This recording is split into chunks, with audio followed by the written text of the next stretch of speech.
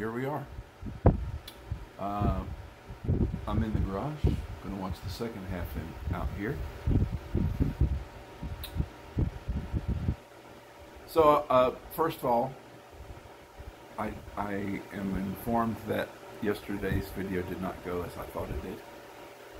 I still haven't figured out, I guess, how to use the app that I use for my editing, and the sound quality on the voiceover and the canceling out of the music that I played didn't work the way I thought it would. I'll do better. It's a long video yesterday, and I am using a 4G phone, an old Samsung 9, and it took hours and hours to upload a 30+ minute video. I need better Wi-Fi at my house, and I probably should upgrade my phone. I just don't want to. I'm old enough that I don't want to learn new things, and I don't want to learn a new phone. But I guess I will. Cracked my screen cover again, so that might just be all the motivation I need to get a new phone. These curved glass phones are so annoying. Anyway, it's not the phone that breaks, it's the cover. So there's a little bit of positivity there. Anyway, today is just going to be a lot of cardio and I don't want to call it accessory work. Normally I just call it non-traditional resistance training. Kettlebells, mace, probably some weighted walks, may even get out sandbags. I don't understand why sandbags are so damned expensive. It's a sealed nylon bag with sand in it, and it's hundreds, some of them are hundreds of dollars. And it's like, God almighty. And I guess some of them put Kevlar or whatever materials in the making of them, and that's more expensive, but my God. So I have a 50-pounder. Actually, I have two 50-pounders. They're different type sandbags. One is it's not a ball, it's more like a disc that I just don't even use all that much. I just got away from using it at all, and I just haven't gone back to it. Then I have a 50 and a 20, or I think it's 30, 20 or 30 pound that's designed to actually go over your shoulders. I really should use that on like leg day for some lunges or something, but I just don't use it that much either. So I wouldn't say it was a bad spend for my garage gym to have those things, because it is another tool that I have. It doesn't take up a lot of space, and actually the shoulder type sandbags just kind of sit on the top of the cart that I use for my kettlebells, so it's not a real inconvenience. There are some things that you put in your gym that you eventually regret, and I'm kind of starting to, I don't regret it, but I'm kind of getting over having this elliptical back here. I don't even use it anymore. I got it for free. I haven't maintained it. If I had maintained it, maybe, maintained it more. I did a little bit, but some of the things that I didn't maintain would make it much more beneficial, useful. And I've been told by a friend of mine that's a technician that really probably just needs a new battery. Those batteries are, I don't know what the correct term is, but the use of the machine kind of helps keep the battery charged, and so if it doesn't get used like it should, the battery will die. Well, once it came out of a commercial environment and into my home, it did not get used as much as it would have in a gym. It is commercial quality. It's the old Life Fitness that people at the gym absolutely loved. We at the gym lease our cardio equipment on a 3-year lease, and when people started talking about, please don't get rid of these when the lease is up, but that was part of the lease, is that we gave back the stuff. I guess technically we broke the lease and kept 2 of these Life Fitness ellipticals, and basically put them on a countdown to basically just give them 3 more years. So this thing got used pretty well for 6 years in the gym, and when it was time to bring in the new stuff at the beginning of a new 3-year cycle, our technician was just going to haul them away.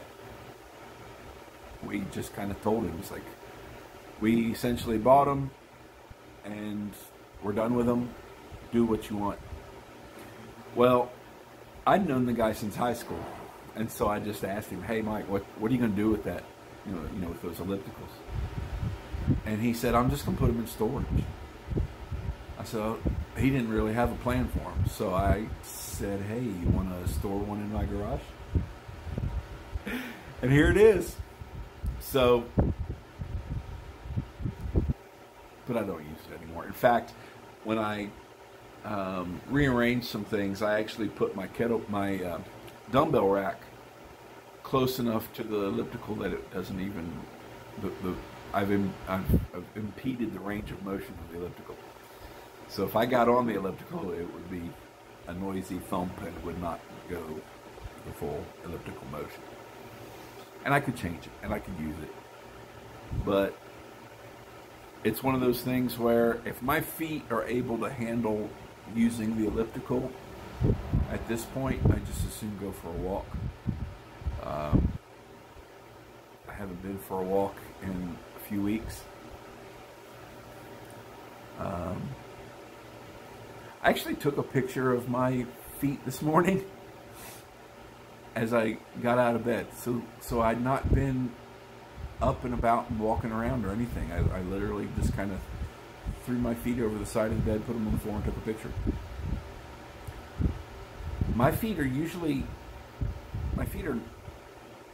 vascular, very vascular, and I guess most people's are, but mine are, you can see most of the veins running across and through and up and down my feet.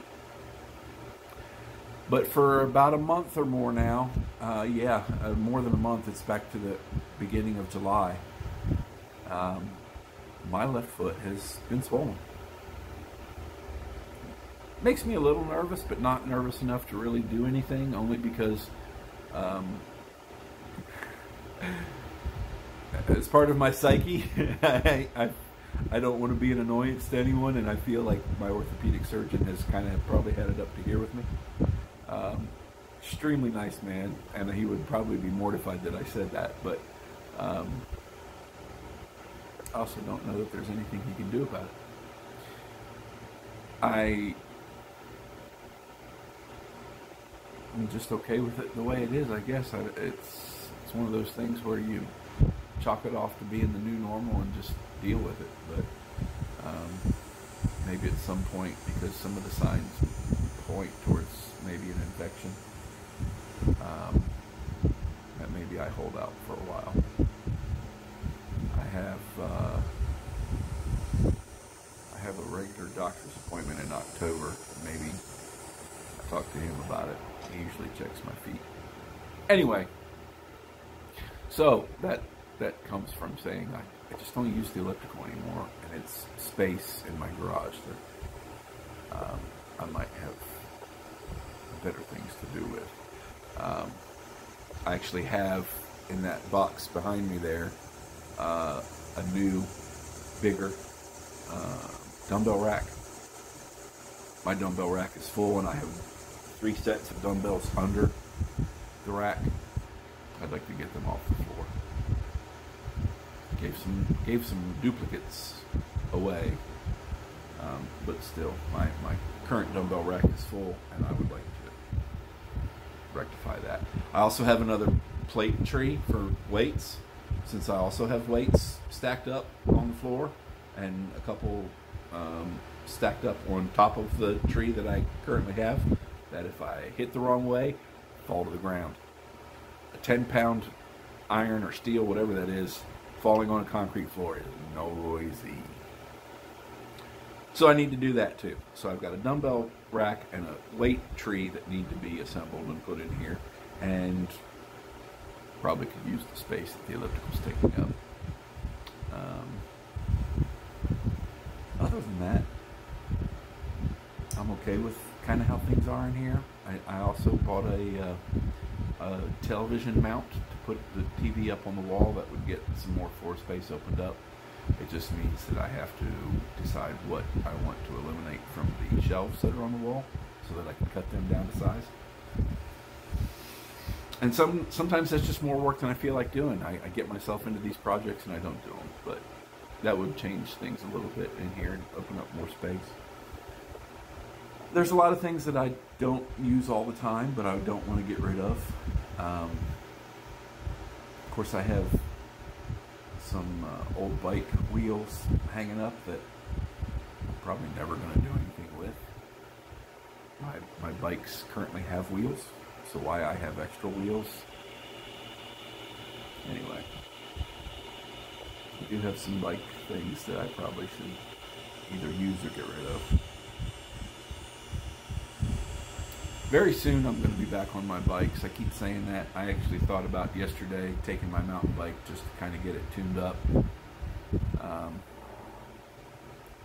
I have a few extra things going on this coming week, but maybe one day I'll just slide over to the bike shop and ask them to give it the once over, make sure it's up to speed and up to putting my 290 pounds on it.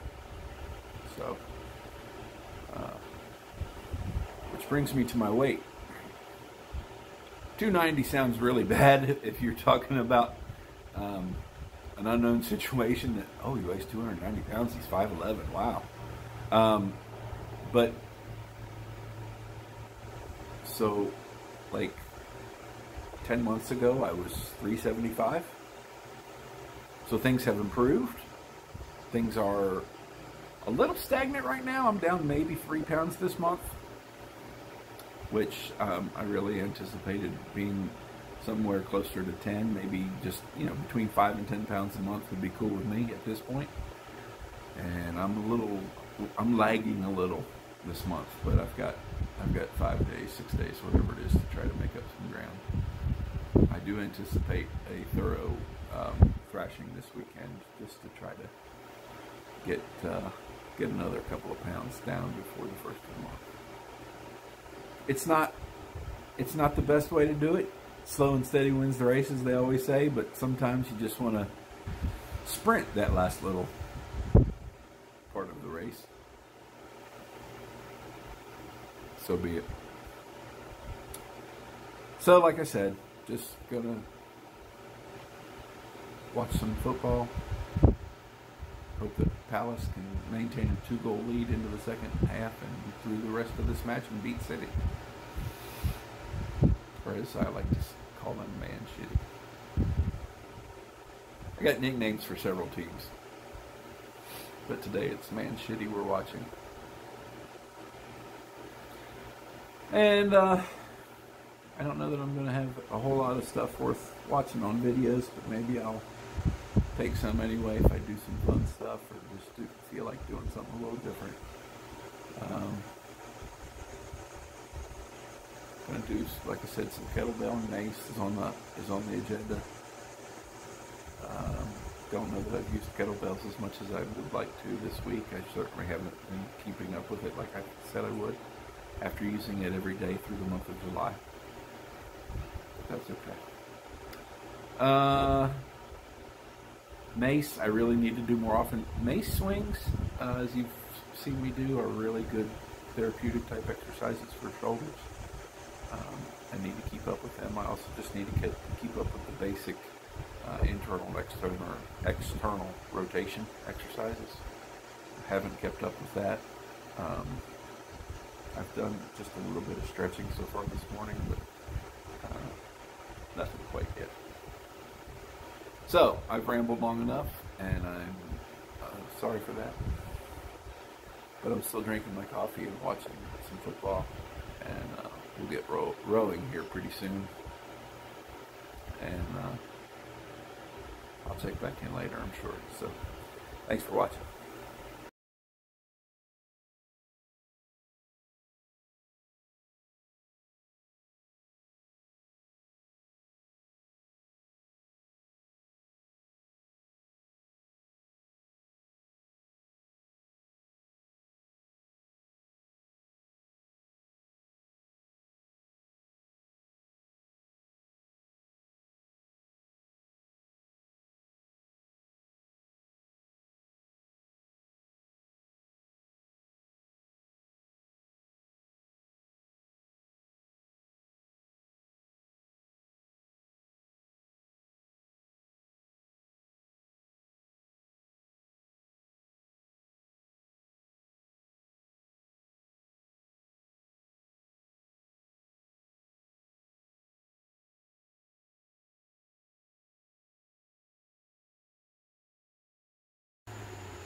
All right, I'm done for today.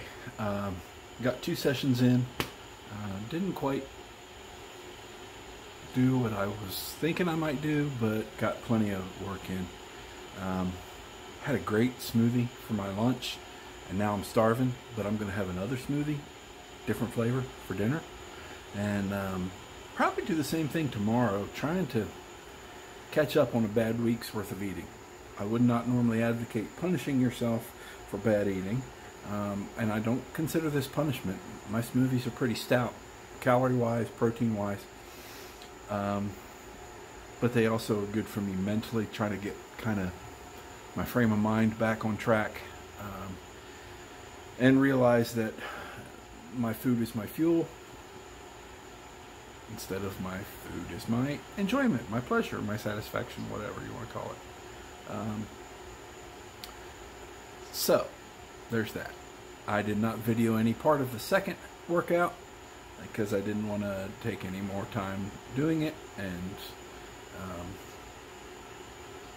I had people in the background across the street and in my driveway making dinner, and I just didn't do it. But I'm done now. I'm hungry. My hands are a little rough. Sorry, shaking my camera here. Which reminds me, I didn't tell you this part of the nerve testing thing. The technician and the doctor both were so concerned. Maybe I did tell you this. About my hands.